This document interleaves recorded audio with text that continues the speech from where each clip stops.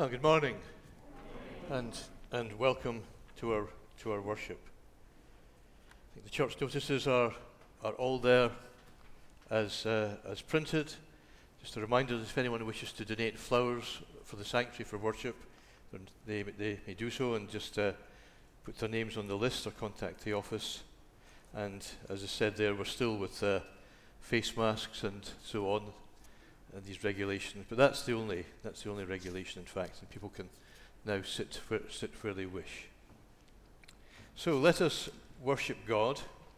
I thought to allow a little bit more congregational participation than we've been having, I'm going to invite you to just seated. We'll just say together the words of the first verse of the hymn, and then Val, because you'll see Val is now our organist for the summer. Oliver has departed for Spain, so thanks to Val for that. We don't have a soloist either this week or next week, unless someone would like to volunteer.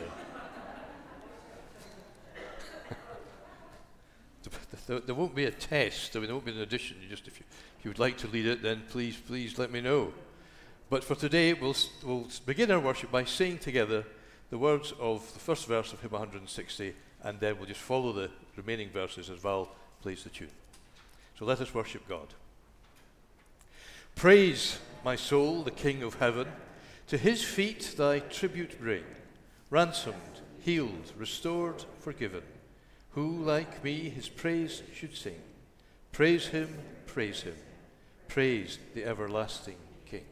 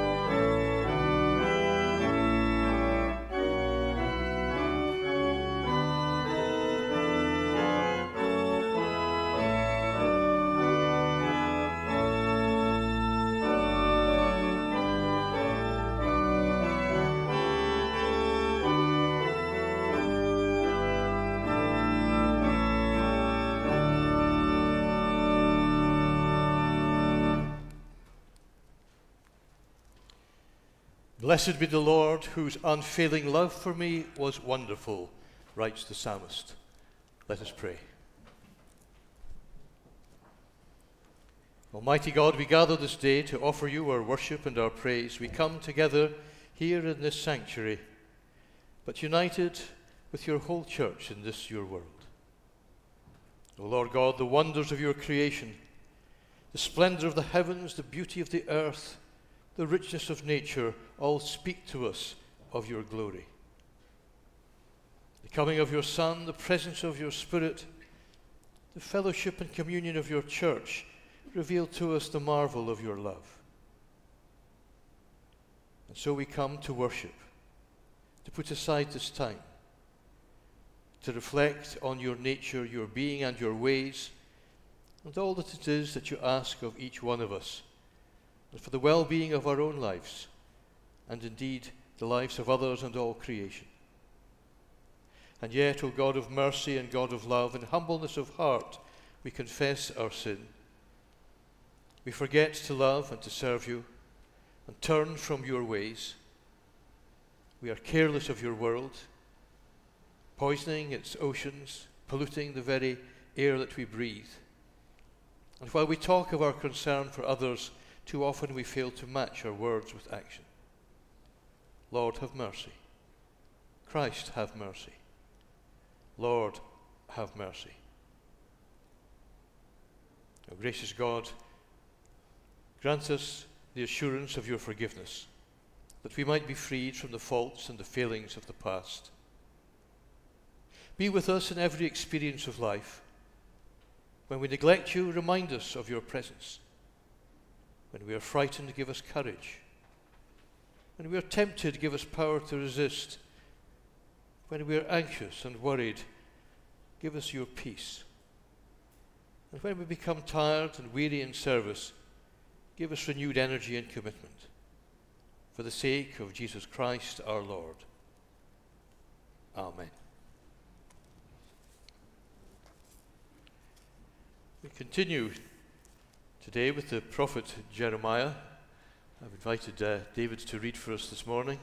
We welcome him back after his surgery in the UK.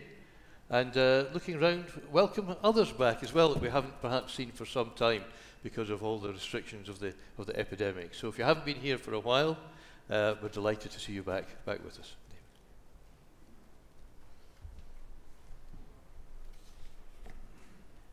Whew. Oh, that's better. Good morning. Before I start, I have to say I'm really pleased to be back, and especially worshipping with everybody again. Hear the word of the Lord, the Old Testament reading from Jeremiah, chapter 29, reading verses 1 to 14. Jeremiah's letter to the exiles in Babylon. These are the words of the letter that the prophet Jeremiah sent from Jerusalem to the remaining elders among the exiles, and to the priests, the prophets, and all the people whom Nebuchadnezzar had taken into exile from Jerusalem to Babylon. It said, "Thus says the Lord of hosts, the God of Israel, to all the exiles whom I have sent into exile from Jerusalem to Babylon. Build houses and live in them. Plant gardens and eat what they produce. Take wives and have sons and daughters. Take wives for your sons and give your daughters in marriage, that they may bear sons and daughters. Multiply there and do not decrease. But seek the welfare of the city where I have sent you into exile, and pray to the Lord on its behalf, for in its welfare you will find your welfare. For thus says the Lord of hosts, the God of Israel, do not let the prophets and the diviners who are among you deceive you, and do not listen to the dreams that they dream. For it is a lie that they are prophesying to you in my name. I did not send them, says the Lord. For thus says the Lord, only when Babylon's 70 years are completed will I visit you, and I will fulfill you my promise and bring you back to this place. For surely I know the plans I have for you, says the Lord, plans for your welfare and not for harm, to give you a future with hope. Then when you call upon me and come and pray to me, I will hear you. When you search for me, you will find me. If you seek me with all your heart, I will let you find me, says the Lord. I will restore your fortunes and gather you from all the nations and all the places where I have driven you, says the Lord. And I will bring you back to the place from which I sent you into exile. Amen.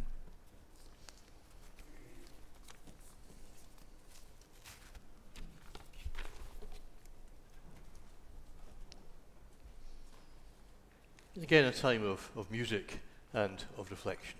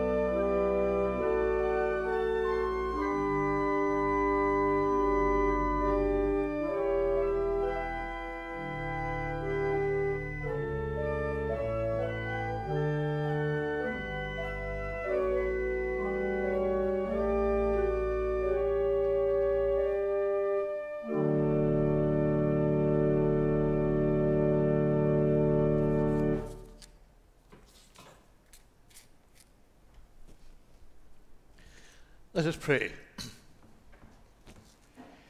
May the words of my mouth and meditations of our hearts be acceptable to you, O Lord, our rock and our Redeemer. Amen. We continue with the story of Jeremiah. Jeremiah and King Jehoiakim lived at a time when the major powers around them were Babylon and Egypt. And Jehoiakim made the unfortunate mistake of switching allegiances. Having allied himself with Babylon, following a victory of the Egyptians against the Babylonians, he switched sides and allied himself to the Egyptians. But the Egyptians' victory was short-lived, and very shortly afterwards, Judah and Israel were back under the powers of Babylon. And if not Jehoiakim, then others had to pay a price for the king's switching of allegiances. And that price was that many of the elite of the society were deported and taken into exile by the Babylonians. It's known as the first exile or deportation. It was 597 BC. And of course it was followed 10 years later by the second exile or deportation, which also saw the destruction of Jerusalem and the temple, and a much greater number that were exiled and taken off to Babylon. But in this first exile, I say it was the elite, it was the nobles, the religious authorities, in a sense, those of high status, if you like, that the king allowed to be taken into exile to work in the service of the Babylonian Empire. So here they are in Babylon, and it seems that they approach Jeremiah for advice as to how they should live, which in a sense was surprising, because they hadn't listened to him for the previous 30 years when he was warning them of their ways and their misdemeanors. But in their present situation, they write to Jeremiah for advice as how they should live in this strange land.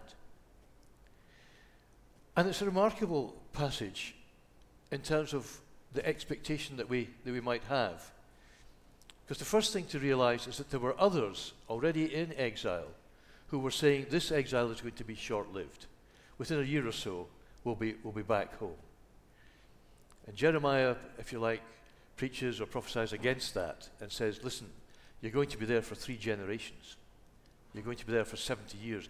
Do not listen to those who say in a couple of years you'll be back home again in Jerusalem and in Judah, and life can return to normal. You're in this for the long haul. So given that, what is his advice to them as they live in this not only strange land, but they live in the midst of the enemy? And he offers them these words: build houses and live in them. Plant gardens and eat what they produce. Take wives and have sons and daughters. Take wives for your sons and give your daughters in marriage, that they may bear sons and daughters. Multiply there and do not decrease. I find it a very challenging passage. That, remember, they're not just in a strange land, they're living in the midst of the enemy. And I was trying to think of sort of comparative illustrations, and I thought first of all in the Second World War, with the occupation of France and the Vichy government that was set up. The Vichy government allowed parts of France a certain independence and certainly control still over their territories, for example in North Africa. Others were involved in resistance. And so you had this quite different response to how to live in this occupied land in the midst of the enemy. You had the Vichy state under General Pétain, and you had the resistance, and ultimately General de Gaulle. What's the advice of Jeremiah to his people in this strange land? Is it to join or be part of a resistance? No, he says. Build houses, plant gardens, and live off the produce. Take wives, have sons and daughters, and find wives and husbands for your sons and sons and daughters. Because we know what happened in France, eventually, under Vichy, where it was nominally an independent state, it eventually in 1942 came under the complete control of Germany. But during that time of the Vichy government, they very much followed the policies of the German government, the anti-Semitism, the deportation of Jews back to Germany. And it was only as Germany began to lose the war that, in fact, many of the French then began to side more with the resistance and with de Gaulle. And of course, at the end of the war, Pétain was arrested. He was tried. He was actually given the death sentence, but it was commuted by de Gaulle to life imprisonment. How do you live in an occupied or strange land? And then I thought maybe a better comparison is what happened in Israel-Palestine in 1948 with the Arab-Israeli War. Many of the Palestinians fled at the beginning of that war. Some fled into what was then Transjordan, now the occupied territories or the West Bank. Others fled to neighboring countries, to Syria and to Jordan, where there are still refugee camps to this day. But of those that migrated to Jordan, many became integrated into the Jordanian society. They, in a sense, did what Jeremiah suggests to his people in exile. Establish yourself there. Be part of that society. And they did. And they were very successful.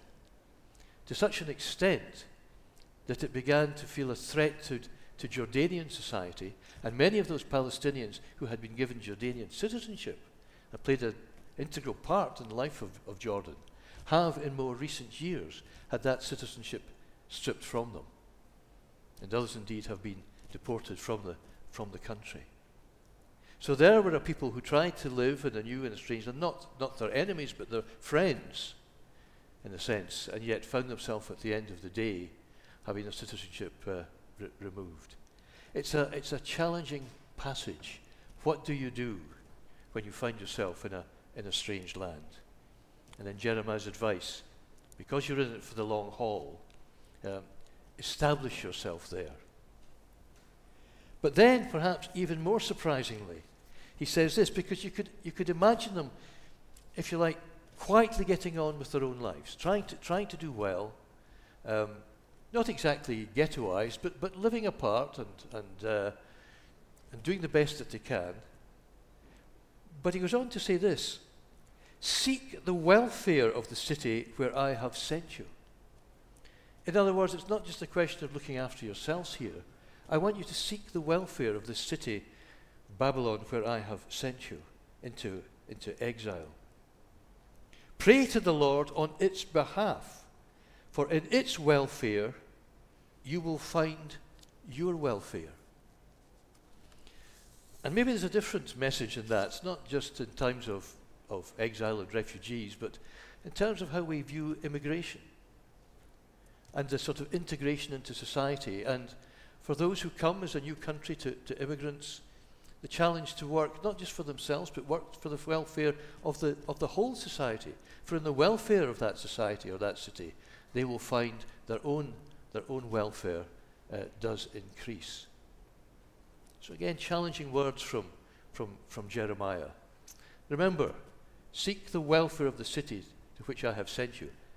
This is not just a different country. This is the enemy. This is the enemy that just years later were to devastate Jerusalem and Judea and indeed destroy the temple. So strange words from Jeremiah. And then to conclude on a slightly different note, and from the second part of the passage, I was greatly intrigued this last week to be sent photographs of our grandchildren in Canada. Our grandson Ben, who's 11, has just finished elementary school, and our granddaughter Sophie has just finished nursery school, from which I thought you just moved on, but apparently not without a graduation. I thought graduations were sort of, reserved to when you completed your university degree, but no, apparently not. Not even high school, elementary school, and nursery. And so there were these photographs of them with the mortarboard and the gown, aged 5. What is there left? I mean, Anyway, the point about it is, this verse here is one that is often used at times of graduation and on graduation cards. For surely I know the plans I have for you, says the Lord, plans for your welfare and not for harm, to give you a future with hope. You see why it's kind of appropriate for graduation, and some of you may have received that in your own time. And that's fine. But let's look at it again in the context. This is a people who were anxious, who were felt defeated, who were in exile, who were being forced to work at the service of another nation, another society, wondering what the future would hold for them. And Jeremiah writes these words, his message from their God. For surely I know the plans I have for you, says the Lord, plans for your welfare and not for harm, to give you a future with hope. Whatever our own personal circumstances, that's perhaps a verse that should speak to us. But to speak to us especially in times when we're searching for a source of hope, when we are feeling down, when things are not going well. It's a message of God's constant love for us in whatever our circumstances. But it's a message for those in our world who really find themselves in a very hopeless situation and who are God's concern as much as we are. So these two things, at the end of the day, a message of hope for people in whatever circumstances, but also a challenge to work for the well-being of the society in which you live. And there's a message for that in the church, that it's not just about the life of the church, it's about the life of our society and the challenge to work for its well-being. In the name of the Father, and of the Son, and of the Holy Spirit. Amen. Last week, sadly, saw the death of one of our very long-standing members, Mary Painter. Hope some of you will remember her. She's been out of circulation for quite some time in a rest home up in St. David's. I used to thoroughly enjoy visiting her on a sort of quarterly basis, of course, which has not been possible in these last months. She had a fall back in February. Has been in hospital since then, and passed away this last week. And her funeral service will be here tomorrow morning at 10 o'clock for those who perhaps remember her from these earlier years. She did survive to 98 years of age. So, let us offer now our prayers of thanksgiving and our prayers for others. Let us pray.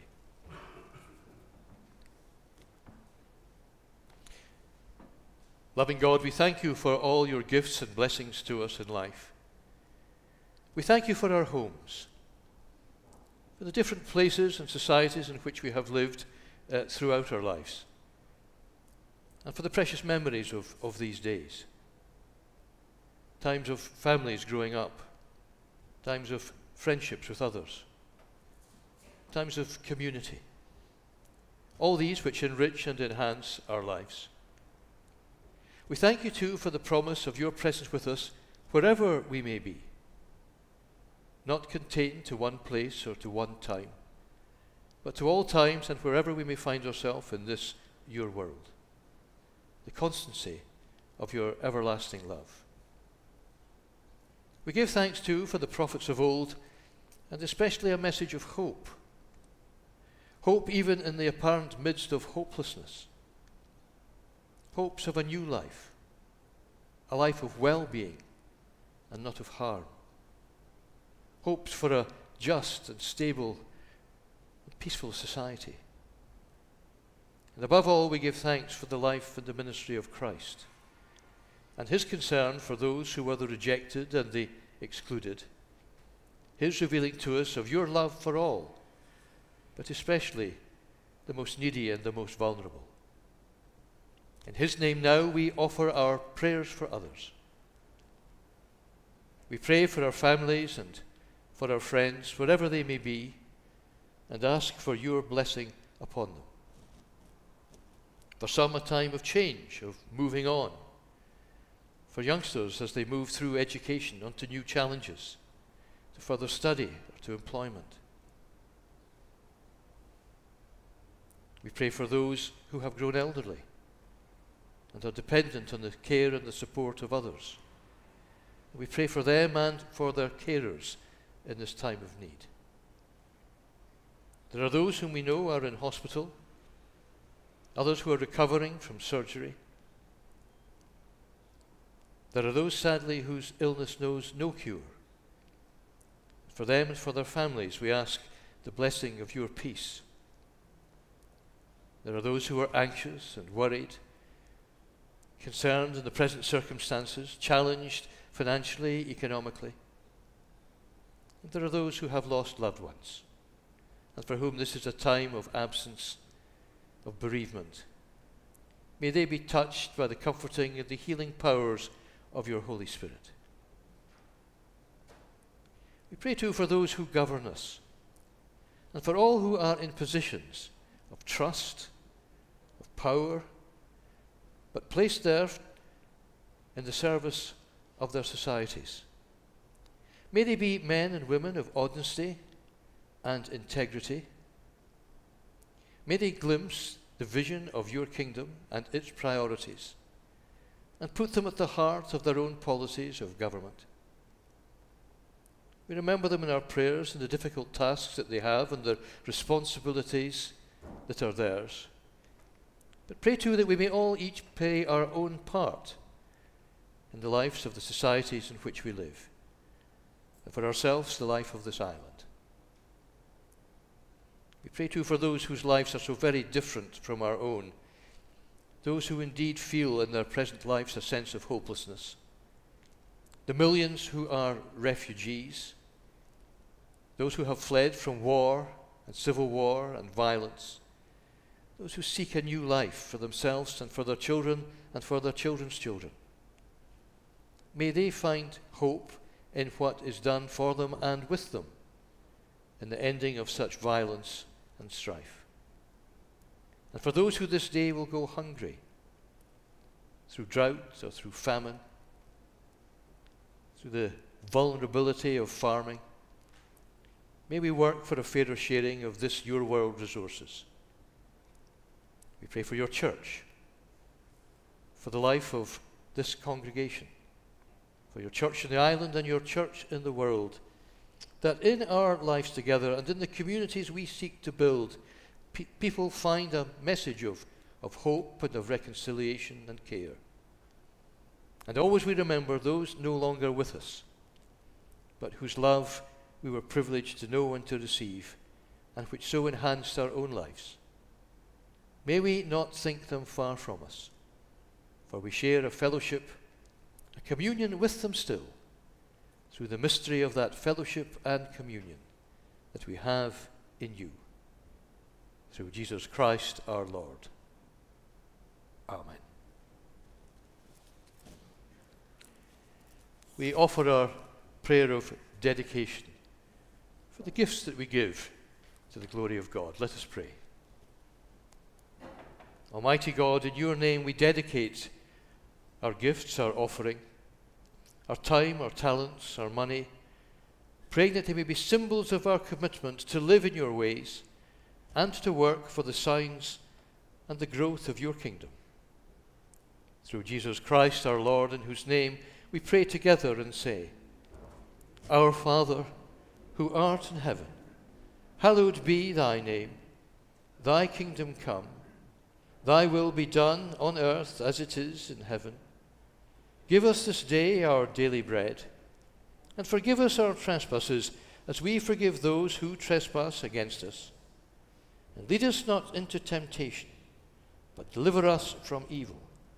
For thine is the kingdom, the power, and the glory, for ever and ever. Amen.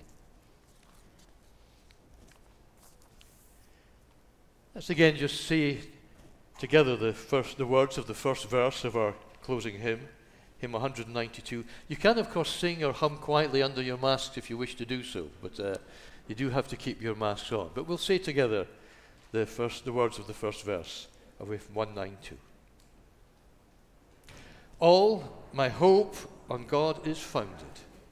All my trust he will renew. Safe through change and chance he guides me, only good and only true. God unknown, he alone calls my heart to be his own.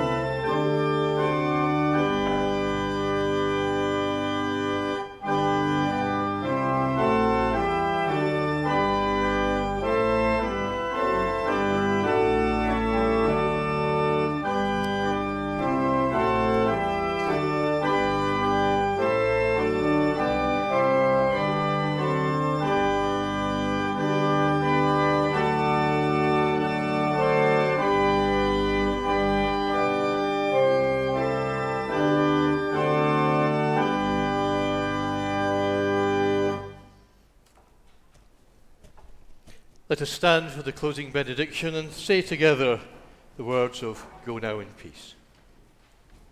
Go in peace, and the blessing of God Almighty, Father, Son, and Holy Spirit be with you and all whom you love, this day and always. Amen. Go now in peace, never be afraid.